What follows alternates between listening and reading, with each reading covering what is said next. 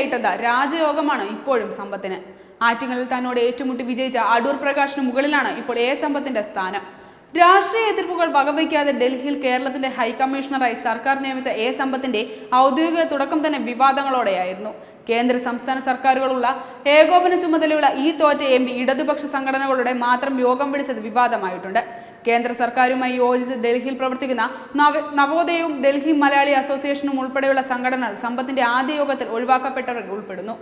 ഇടതു സംഘടനയായ ജനസംസ്കൃതിയെ മാത്രമാണ് സമ്പത്ത് യോഗത്തിന് വിളിച്ചത്. ഇത് തെറ്റായ സന്ദേശമാണ് പകർന്നിട്ടുള്ളത്. ഏകോപന ചുമതല ഏറ്റെടുത്ത തോറ്റ എം പി ഡൽഹിയിലെ മലയാളി സംഘടനകൾ വിഘടിപ്പിക്കാനാണ് ശ്രമിക്കുന്നതെന്ന് വ്യക്തമാക്കുന്നതായിരുന്നു കേരള ഹൗസിലെ കാഴ്ചകൾ. കേരളത്തിലെ പ്രളയ ദുരിതാശ്വാസ പ്രവർത്തനങ്ങൾക്കായി സമ്പത്ത് വിളിച്ച യോഗത്തിലാണ് വലിയ വിഭാഗം സംഘടനകളെ ഒഴിവാക്കിയത്. നവോദയം, Delhi Malayali association, Delhi NSS Balagokulam, Delhi Malayali film society തുടങ്ങിയ ഡൽഹിയിലെ രജിസ്ട്രേഡ് സംഘടനകളെ സമ്പത്ത് ആദ്യ യോഗത്തിൽ ഒഴിവാക്കി.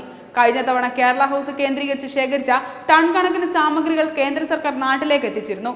എന്നാൽ ഇത്തവണ കേരള ഹൗസിൽ പ്രളയ ദുരിതാശ്വാസ സാമഗ്രികൾ ശേഖരിക്കേണ്ടെന്നും പൈസ മാത്രം മതിയെന്നുമാണ് സമ്പത്തിന്റെയും റെസിഡന്റ് കമ്മീഷണർ പുനീത് കുമാറിന്റെയും തീരുമാനം.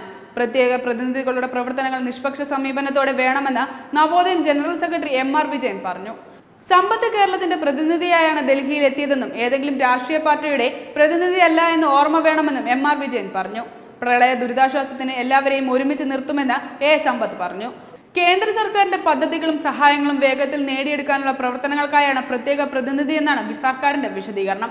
ലൈസൻസ് പ്രവർത്തനങ്ങൾക്ക് നിലവിലുള്ള ഉദ്യോഗസ്ഥ നിയമനത്തിന് പുറമെയാണ് ഇപ്പോൾ ആദ്യമായി രാഷ്ട്രീയ നിയമനം നടത്തിയത്. പദവികളുടെ കാര്യത്തിൽ താൻ എന്നും ഒരു സമ്പന്നനാണെന്ന് ആറ്റിങ്ങലിലെ തോറ്റ MP എ സമ്പത്ത് വീണ്ടും തെളിയിച്ചത്. ആറ്റിങ്ങലിൽ നിന്നും വിജയിച്ച അടൂർ പ്രകാശിനു മീതെയാണ് ഇപ്പോൾ സമ്പത്തിന്റെ പദവി.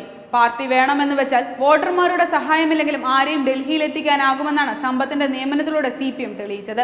കേന്ദ്ര സർക്കാരിന്റെ പദ്ധതികളും സഹായങ്ങളും വേഗത്തിൽ നേടിയെടുക്കാനുള്ള പ്രവർത്തനങ്ങൾ ഏകോപിപ്പിക്കാനാണ് ക്യാബിനറ്റ് റാങ്കോടെ പ്രത്യേക ലൈസൺ ഓഫീസറായ സമ്പത്തിനെ നിയമിക്കാൻ സംസ്ഥാന സർക്കാർ തീരുമാനമെടുത്തത്. സംസ്ഥാനം സാമ്പത്തിക പ്രതിസന്ധി നേരിടുമ്പോൾ ക്യാബിനറ്റ് റാങ്കോടുള്ള സമ്പത്തിന്റെ നിയമനം വലിയ രാഷ്ട്രീയ വിവാദങ്ങൾക്ക് വഴിവെച്ചിരുന്നു. നിയമനത്തിനെതിരെ പ്രതിപക്ഷം രംഗത്തെത്തിയിരുന്നു. സമ്പത്ത് പങ്കെടുക്കുന്ന പരിപാടികൾ ബഹിഷ്കരിക്കുമെന്ന് UDF MPമാർ പ്രഖ്യാപിച്ചിട്ടുണ്ട്. Web desk Tatwamayi news.